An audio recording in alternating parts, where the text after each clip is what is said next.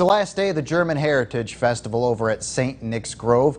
Throughout the weekend, guests have been throwing themselves into German culture by dancing, listening to great music, having beer, and sporting authentic German clothing. Community members agreed that it's great to have events like this throughout the year to help bring money into the Erie community. This year, some of the funds raised from the festival are going towards the Anna Shelter. Anything that can bring money to Erie and a good cause. And this year, it's in the Anna Shelter.